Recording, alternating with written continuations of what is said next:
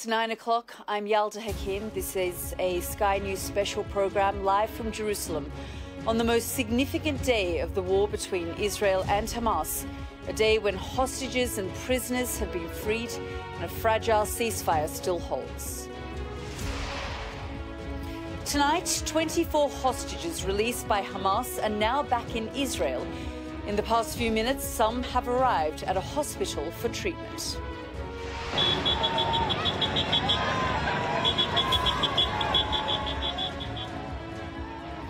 Earlier, there were cheers from Palestinians as Israeli hostages were driven away from Gaza. Among those freed are 13 women and children. Later this hour, we'll speak to a relative who's seen 3 members of his family released today.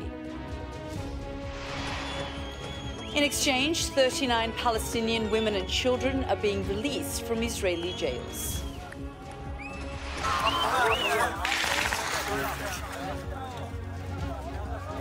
Meanwhile, despite the ceasefire, Palestinians came under fire as they walked back towards northern Gaza to reach stranded family and friends.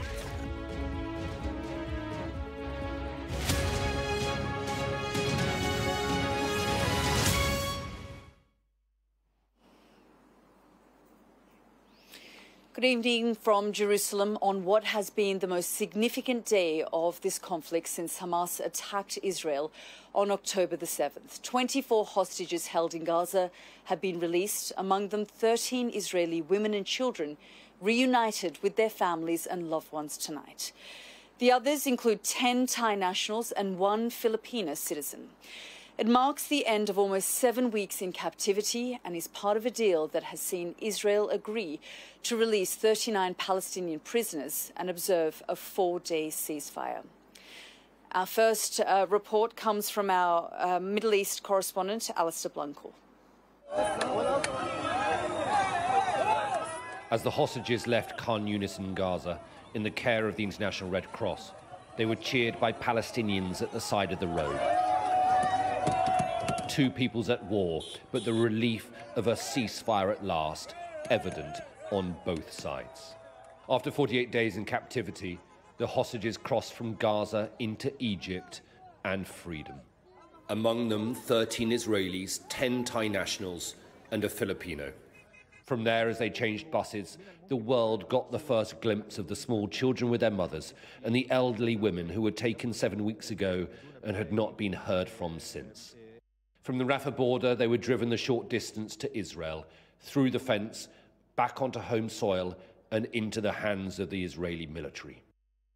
Among the 13 Israelis released were 9-year-old Ohad Munda, his mother Keren and grandmother Ruth. Her husband is still thought to be in Gaza. Danielle Aloni and her 6-year-old daughter were also amongst the freed. So too, mother Doron Asher with her 2 young daughters, Aviv and Raz. And 85-year-old Yafa Ada, who was paraded into Gaza on a golf buggy 7 weeks ago. 77-year-old Hannah Katzir was proclaimed dead by Palestinian Islamic Jihad only a few days ago, but today she was released from Gaza alive. In central Tel Aviv, the Museum Plaza, which has now become a somber vigil for the missing, was filled with the music of hope. After 7 exhausting weeks of desperation, they danced as the news came through. This is a moment of hope and joy for Israelis, but hope in the context and knowledge that many still remain hostage inside Gaza.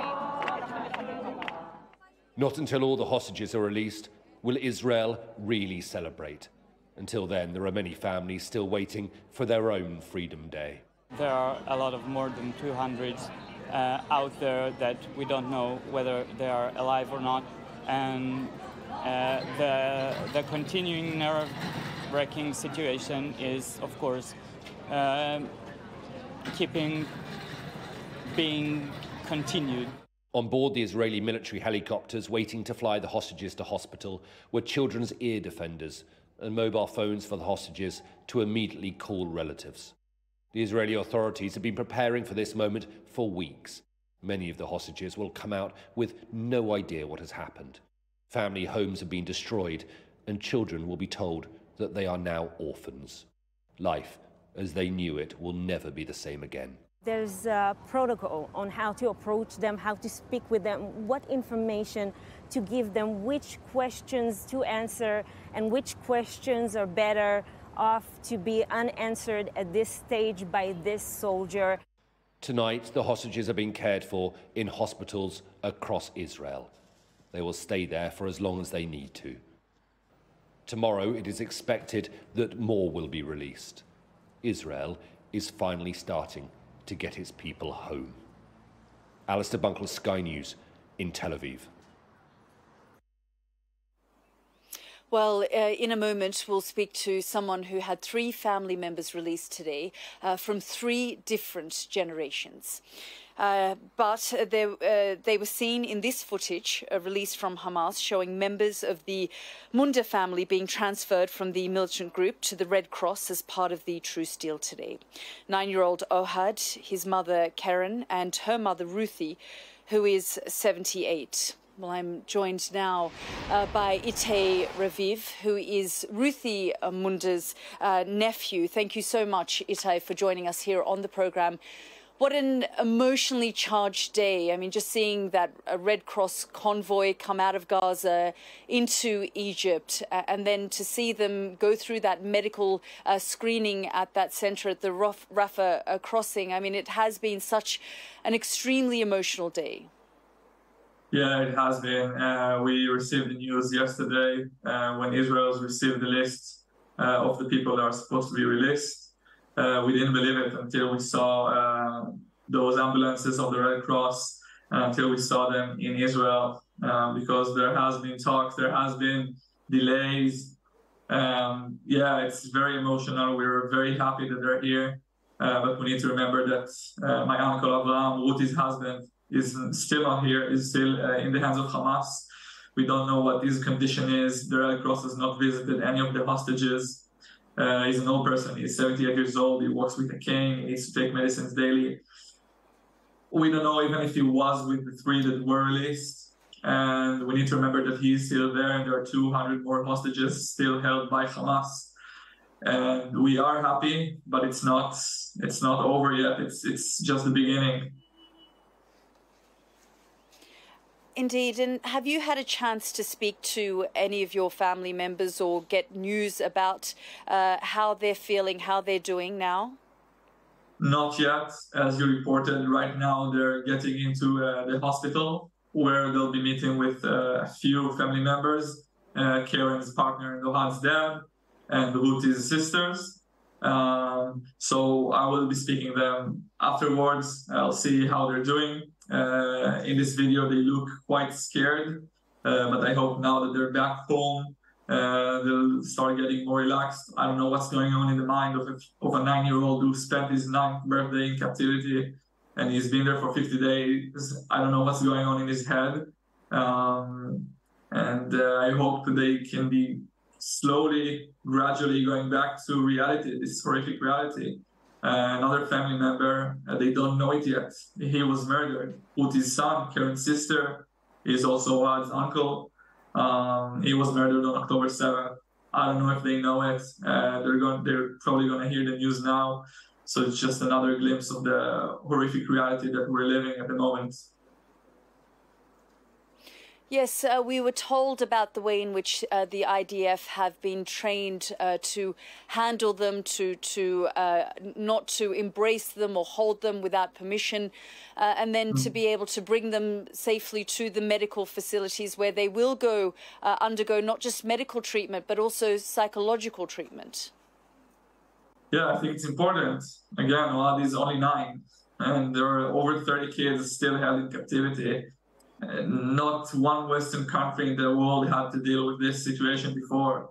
We're the first ones to deal with this horrible situation.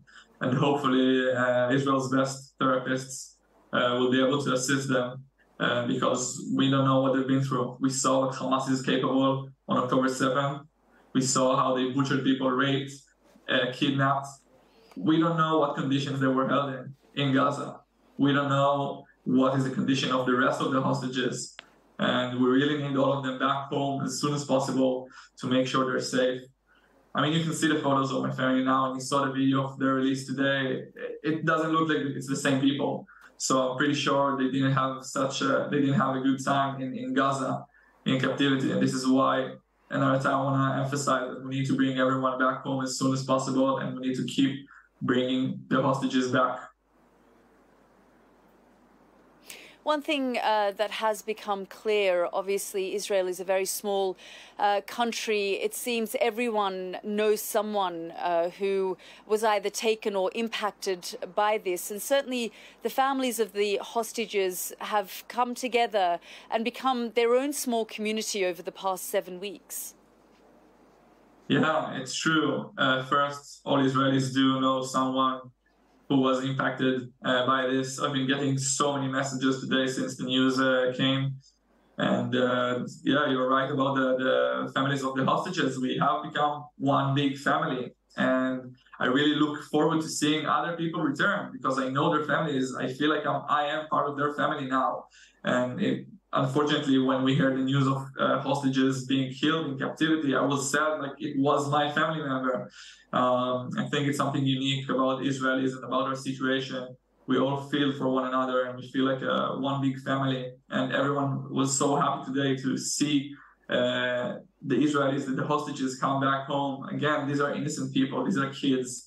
We look forward for the next few days to see more kids come back home, including babies, toddlers, and just young children who shouldn't be even one day in captivity. And unfortunately, they had to suffer this hell for over 50 days now. Ite, we wish you and your family well. And as you say, there are so many other anxious families waiting for their family members to be released from captivity over the next 4 or 5 days. Thank you so much for joining us here on the program. Now, there were clashes in the West Bank as thousands of Palestinians waited to see the release of their prisoners in exchange for the hostages captured in Israel. Well, let's speak now to our international affairs editor, Dominic Waghorn, who was there. And Dominic, I mean, we've been talking all day. You were wearing a gas mask at one point because of the tear gas. Just tell us what was going on. Well, it got pretty chaotic. It began in sort of a mood of anticipation, sort of in the sunshine. We had families coming out waving flags, waiting expectantly for the prisoners to be released. And then the Israelis moved in pretty assertively, and those same families ran away, their daughters crying, and the mood really soured. And it really soured most of all when a small group of Palestinian youths moved in waving Hamas flags, and the Israelis didn't like that, and they fired a lot of tear gas in.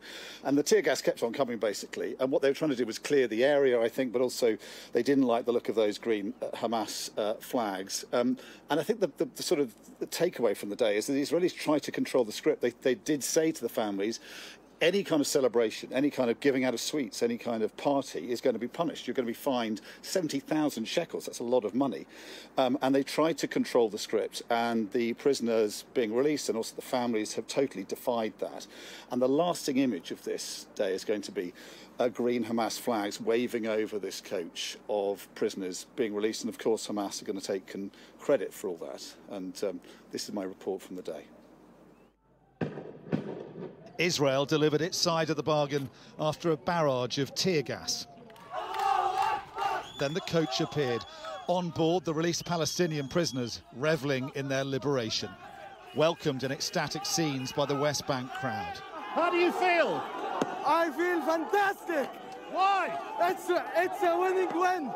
If we die, it's shahada, and if we live, this is gonna happen.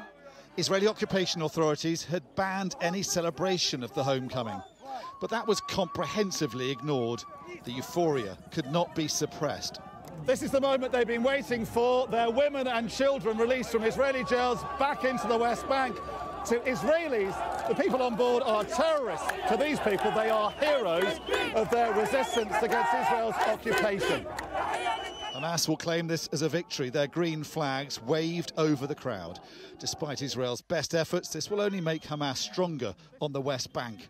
The prisoners defied Israeli orders not to talk to the cameras. Hanan Barghouti had been in jail for 2 months without trial and had this message for her captors. We are the owner of this land. They are the terrorists. They are the ones who took our land. They are persecuting us, and that's how they create resistance inside us. Our small children, when they grow up, they will become resistance. Even the unborn children would become Hamas, whether Israel likes it or not. There'd been a tense build-up all day. Israelis moving in to clear the area, terrifying some in the crowds.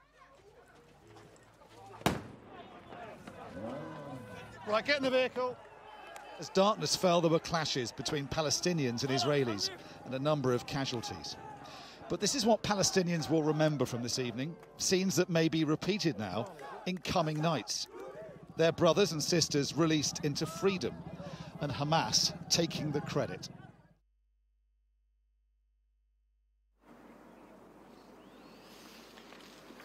So I think the point to make here is that a lot of people have said that this campaign that Israel is waging in Gaza, it can't just be a military campaign. There has to be a political solution to this, which is hard to imagine at the moment in the thick of war. But ultimately, there has to be a political solution. And that solution is going to get further and further away if Hamas gets more and more control of the West Bank. For those who are not entirely familiar with the geography, Hamas, the more extremist part of the Palestinian society, controls Gaza, carried out these attacks, and is now being punished for that by Israel. The Palestinian Authority, Fatah, the more moderate faction, nominally controls the West Bank. They believe in a two-state solution. Hamas does not. What we're going to see, what we've seen today and what we're going to see over the coming days is Hamas taking credit for this, claiming that they were behind this prisoner release, being hailed as heroes by many in the West Bank, and that is not going to help any kind of political solution. Dom, thank you so much for your reporting, and we will be talking to you a little later in the programme. Now, even after the ceasefire was supposed to have taken effect, Palestinians still came under fire today in Gaza. Aid is badly needed inside the territory after weeks of bombardment by Israeli forces. Our special correspondent Alex Crawford has more on the situation facing Palestinians as they get a few days of respite. And we should warn you, her report does contain some distressing images. As soon as the truce came into force, the trucks began rolling. This is what they've been crying out for inside Gaza. Critical aid, food, medicine and fuel finally being delivered during the agreed lull. And hundreds took to the road to try to reach stranded children, parents, friends still trapped in the north. They hesitated at the Israeli checkpoint dividing south from north. So many have been displaced without taking anything with them. They're anxious to see if they have homes to return to. Then shots rang out. They waved white flags, but the firing went on. Witnesses told us Israeli snipers fired directly into the crowd, wounding several. The Israeli military said they'd warned the north was off limits. This was their response. More panic, more mayhem, and more blood spilled, with one man appealing in Hebrew, Arabic and English for peace. Stop, kill our children, our women, our youth. We are peace people. We hate the war. We want peace. We deserve to live like all the nations. The scramble to save lives and limbs in Gaza didn't stop, lull or not. Those who'd held on to life this long after nearly 7 weeks of bombings must have thought they'd made it. But the fresh casualties on the day the truce kicked in now join the thousands of others struggling in a health system which has utterly collapsed. Our crew, who managed to reach the now abandoned Indonesian hospital, found a pitiful sight. Mattresses strewn all over the floor where dozens of wounded had taken refuge. Filthy, chaotic scenes through every corridor, which speak to some of the torment these people went through before the hospital staff were forced to evacuate, taking whichever patients were strong enough to be moved. And they found multiple dead bodies. We counted at least 20 in this one spot. The centre of Gaza City has been obliterated. This was once the hub of the Gaza Strip, bustling and full of people, now pitted with craters, and any building still standing is uninhabitable. and there are thousands of bodies still buried under rubble. But the break in the bombing is the first glimpse of hope in nearly 7 weeks, and they are clinging on to that. Alex Crawford, Sky News. And Alex joins us live now from Cairo. And Alex, a moment of respite for the people of Gaza, although there is so much uncertainty that still remains. Yeah, a very welcome respite. It wasn't completely all over Gaza, as you saw, with our very brave camera crew inside the Gaza Strip managing to capture those pictures. They were right in the thick of it, talking about multiple gun firing going on. Our cameraman himself nearly got shot.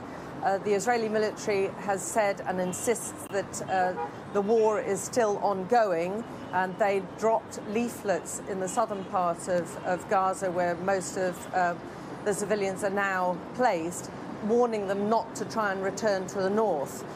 They tried to, because they've still got trapped family up there. They want to try and return to their homes.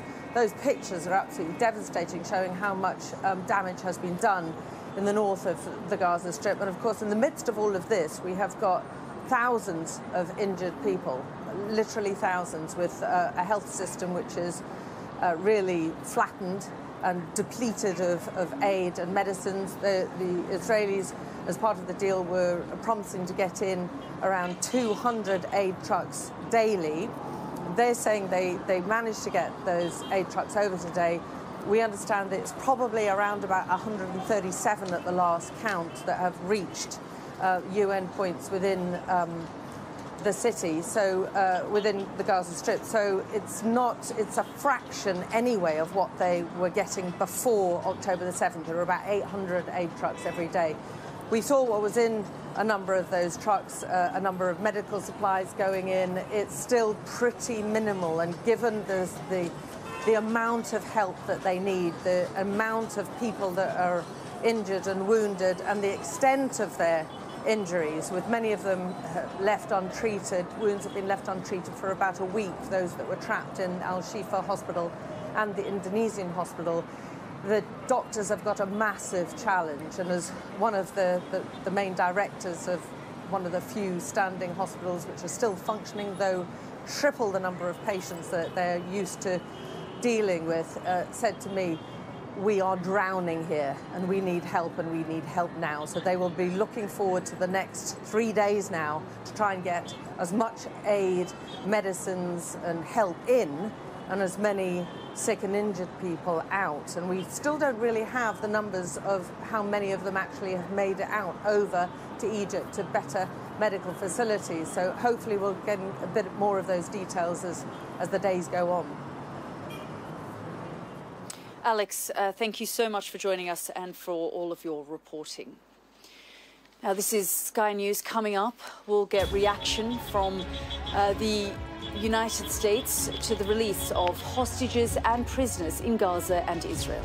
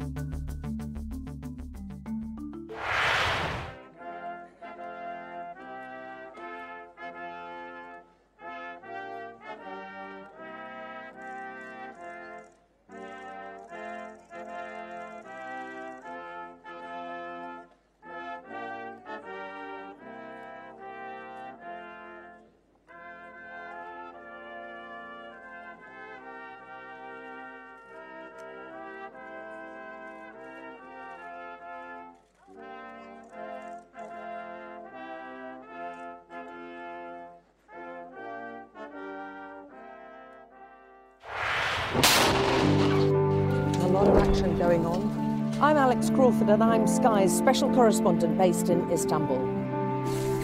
This is what makes the job so fantastic.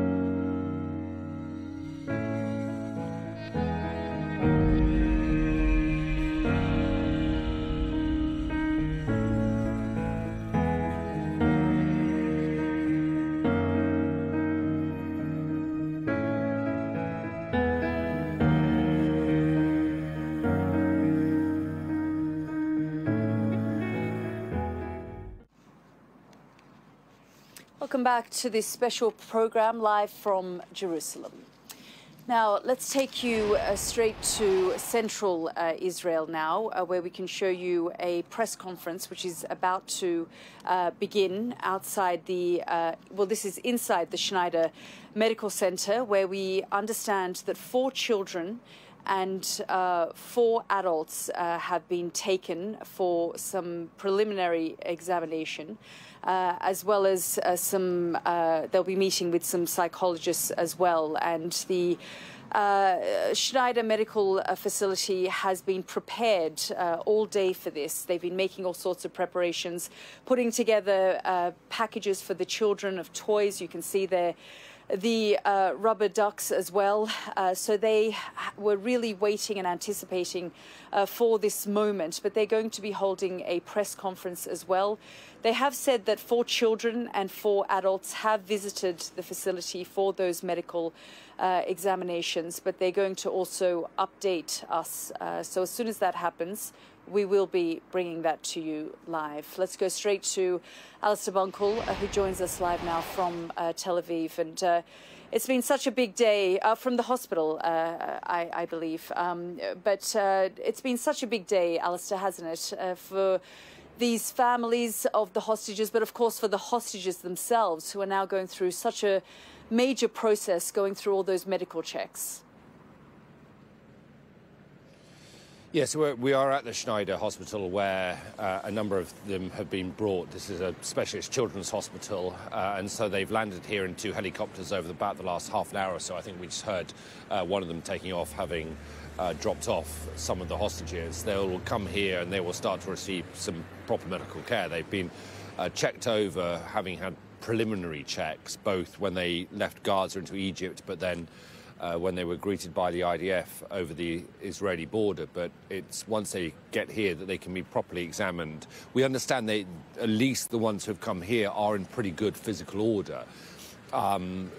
It's the mental trauma that they've been through, I think, that most people are concerned about, and how long that will take, because we were speaking to a psychologist earlier who said it could be many, many years. We're talking about some very young children here who themselves have seen, witnessed and heard some very traumatic experiences, but also many of them, whether it's the hostages released today or if hostages are released subsequently, will be told news that will be absolutely devastating for their lives. They will be told that they no longer have parents left. They'll be told that their community, their homes have been completely destroyed.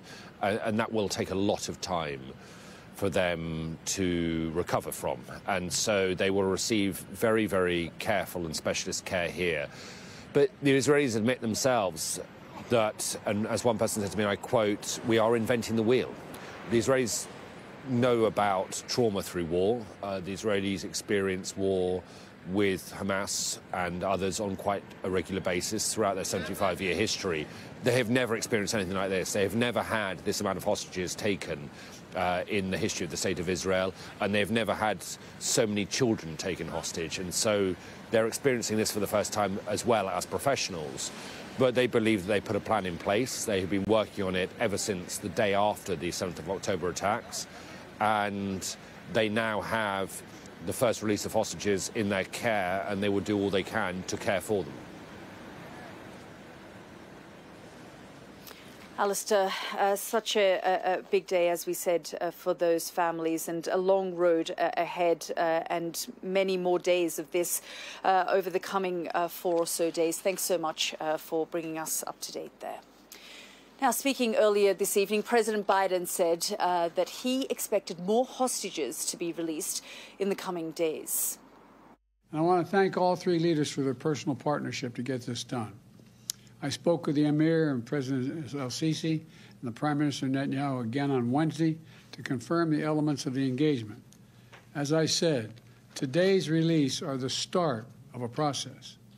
We expect more hostages to be released tomorrow, and more the day after, and more the day after that.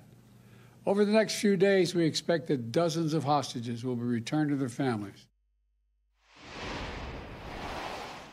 President Joe Biden speaking a little earlier. Well, let's go straight to the United States and speak to our correspondent, James Matthews, who joins us from Washington. And James, we heard there from President Biden welcoming this, saying he's spoken to the Qataris. But of course, there will be questions asked over the next few days about whether any American hostages will also be released.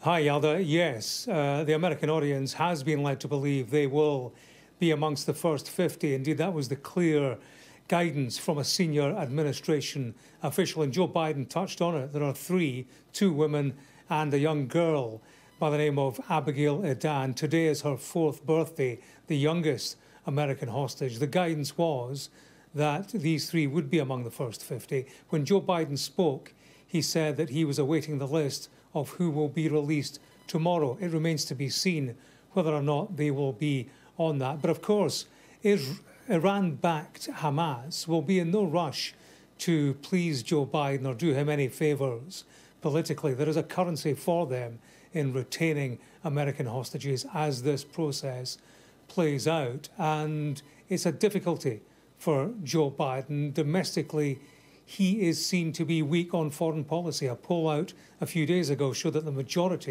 a large majority of Americans don't rate his performance on the Middle East conflict thus far. And six weeks in, when he describes the return of American hostages as his highest priority, he needs to demonstrate evidence that he is a deal maker who can deliver on his hopes, promises and expectations of the American people. In that news conference, Yalda, he did accentuate the positive, styled himself, as have his partners in this process, as the deal maker in principle. The Israelis call it a Biden deal, not a Netanyahu deal. It was Biden who was front and centre in all of this, and it's a measure of his influence to steer his way through this labyrinth. Let me show you a quick piece of video. He gave that news conference at the White Elephant Hotel in Nantucket. He's been on holiday for Thanksgiving. Let me show you a quick clip, Yalda, of what happened when he left that hotel. Come on, everybody. Keep moving.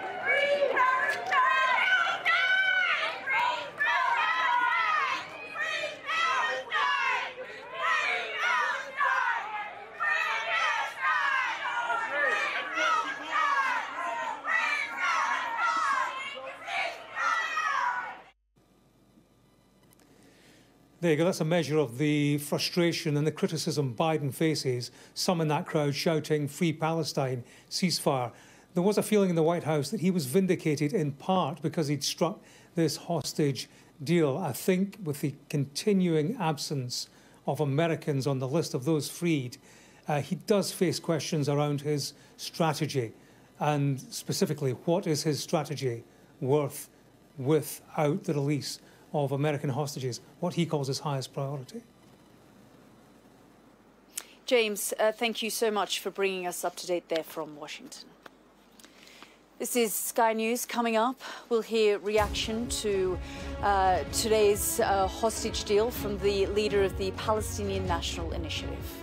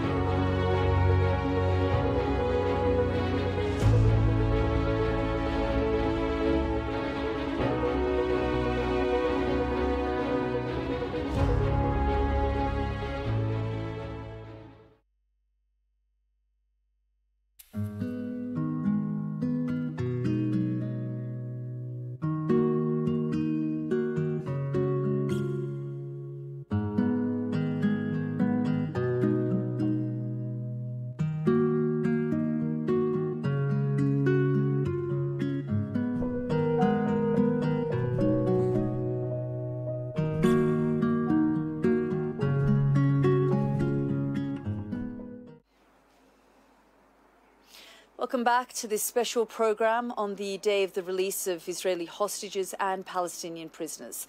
Let's get more on what will happen next. President Biden has said the chances of an extension to the truce are real and more hostages could be released.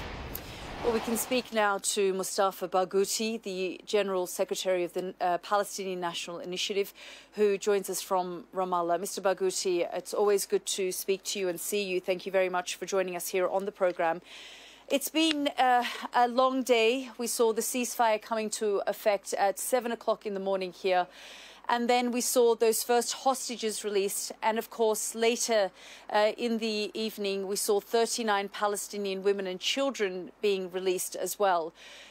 The thing that really stood out from today was the tear gas that the IDF felt they needed to use because a group of Palestinian youth arrived holding and carrying Hamas flags. How much of a problem do you think that is? I think there is no problem whatsoever. The problem is on the Israeli side. People came to welcome their prisoners who were released, mostly all of them are children and women who have been in Israeli jails, and some for several years. And they came to welcome them. And Israel did not want to allow anybody to get close. They wanted to disperse the crowd because they said the Israelis have warned everybody that they don't want to see any celebration. I'm so sorry, Mr. I'm so sorry, Mr. Barghouti. I'm just going to have to interrupt you just briefly because there's a press conference that's just begun. I'm going to keep you there if you don't mind, and we're going to go straight to the Schneider Medical Center where we are going to get more information about the developments of the day. Let's have a listen in. לה יזדקקו השבים לארץ. בהתאם לתכנון המוקפד, השבים הגיעו ונקלטו לבית החולים באופן דיסקרטי, התאחדו עם קרוביהם והחלו לעבור הערכה רפואית, שמבוצעת באופן רגיש ומסור על ידי צוות בית החולים. That was done in a very professional and sensitive manner. It is the first time that the state of Israel needs to prepare to the return of so many hostages, which include children. As part of the preparation, we were exposed to all the medical information from previously. And we are checking for any change in their medical condition. It is a complex event for those who are returning to Israel and their families and to this entire country. Along with the excitement, we seek to keep their privacy and dignity and give them some space. The Ministry of Health will do everything it can in order to give the returning hostages full support. And we, of course, are hopeful for the return of all the hostages. Joseph Manlovic, Associate Director, Ministry of Health. An hour ago, a total of 8 released hostages arrived here at the Schneider's Children's Medical Center. We have all anxiously awaited their return and are elated to see the day that they have come home to us. The Ministry of Health preparations for the hostages' return began at the start of the war and included building the medical and mental health environment that the released hostages would require upon the return home. A total of 6 Israeli hospitals took part in this mission and were prepared ahead of time to receive and treat the released hostages. As part of the meticulous planning, the patients arrived and were admitted to the hospital discreetly, where they were reunited with their families and began to undergo a medical evaluation process conducted with the utmost sensitivity and dedication by the hospital staff. This is the first time that the State of Israel has had to prepare for the arrival of so many hostages, including young children. The preparations for their arrival, including the collection and consolidation of all available medical information about the returning hostages. However, we are receiving the released hostages today without any prior knowledge of changes in their medical condition that may have occurred since they were kidnapped. This is a complex event, both medically and emotionally, for the released hostages who have returned to Israel, for their families, for the entire people of Israel, whether in Israel or abroad. Alongside our joy and the feeling that the hostages are now a part of our family, we must ensure their privacy and dignity. The Ministry of Health and all personnel of the Israeli health system are overjoyed with the return home of the hostages, and we will do everything in our power to give them the most comprehensive and precise care. And we yearn for the return home of all our hostages. Thank you very much.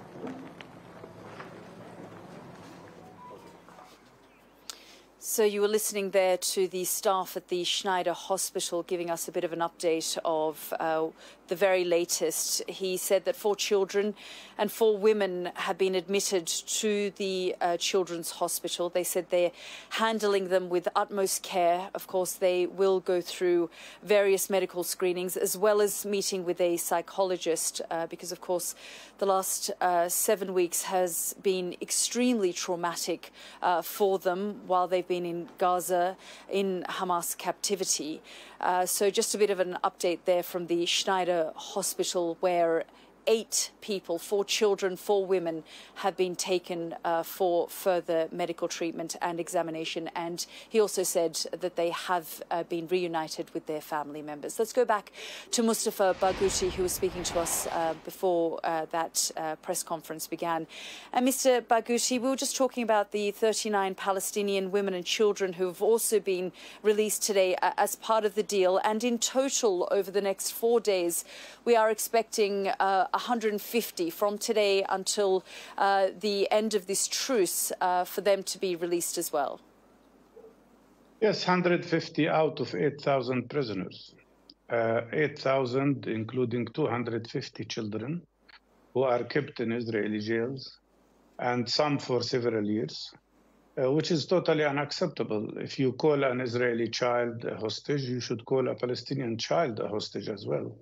I'm so pleased that 50 Israeli women and children will be released. And by the way, they could have been released weeks ago if Israel just accepted a temporary ceasefire. Anyhow, now they are going to be released. I hope that all the Israeli prisoners will be released, but also all Palestinian prisoners should be released.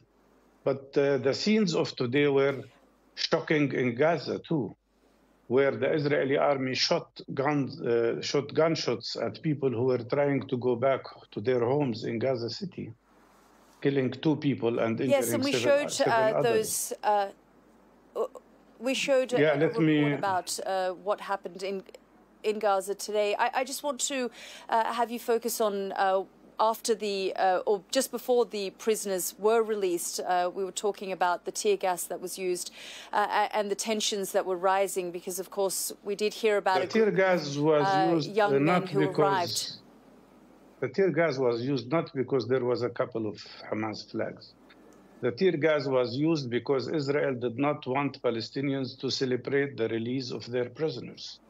They've warned some of them, some of the prisoners, they warned them that if there will be any other people but their relatives welcoming them, they will take them back to jail. Israel wants to deny the families the right even to celebrate the fact that their children are released, which is very strange behavior, in my opinion. But the more important thing is how do we get further?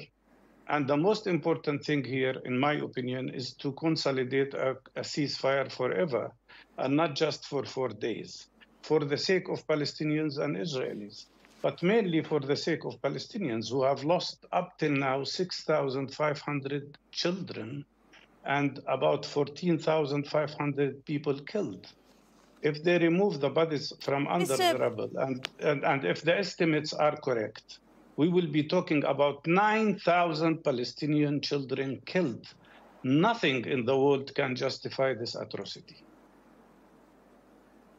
And we've been covering this over the last 7 weeks, the events in Gaza, the tragedy and the pain of the Gazan people throughout this. You get nervous each time I speak about Palestinian suffering. You shouldn't. Because Palestinians are equal human. No, we absolutely don't get nervous. We show it each night on our screens to our audiences. Very good. We absolutely are not nervous about Palestinian suffering. Palestinian suffering is real. But I also want to talk to you about the sensitivity of the moment when you understand the sensitivity of what's happening right now, and a group of youth hold up a Hamas flag that does create this environment that's already very tense. Is that the most important thing? It isn't, but it also did escalate the situation. It's important for you, but not for the public. No, you should talk about the fact that there are 8,000 Palestinian prisoners in jail. You should talk about the fact that Isra Ja'abis, who will be released, her body is completely burned. She's been suffering from pain for 9 years. and the Israelis would not release her. You should be speaking about Walid Abdullah, who is suffering from cancer and who spent 25 years in jail. He finished his term, but they still keep him in jail. You should speak about the fact that during last night, the Israeli army arrested more people than the ones that are released. And Mr. Barghouti, that's why we talk to you, so that you can talk about these issues. But if I can just keep you there again, so sorry, we're going to go back to this press conference at the Schneider Hospital. Let's have a listen in. Teams in a compound that we had prepared for them, which is private.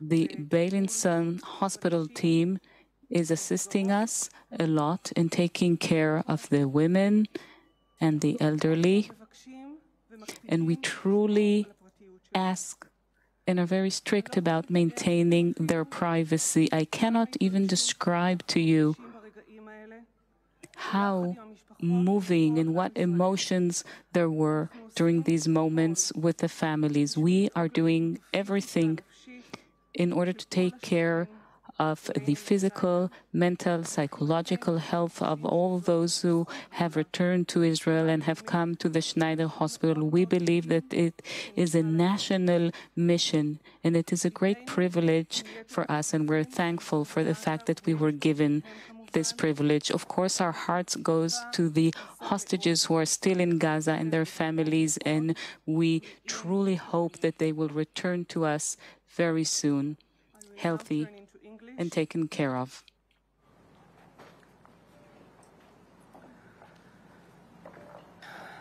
About half an hour ago, I was thrilled to be the one to receive 4 children, 3 mothers, and a grandmother to the best and most caring hands here at Schneider Children's Medical Center of Israel. Their physical condition is good, and they're currently undergoing medical and emotional assessment by the medical and psychological team here at Schneider's. We designated a special area that is very private, and there is also a team from our neighbor Beilinson Hospital that is assisting us in taking care of the women. We kindly request that all of us, and especially you, respect their privacy.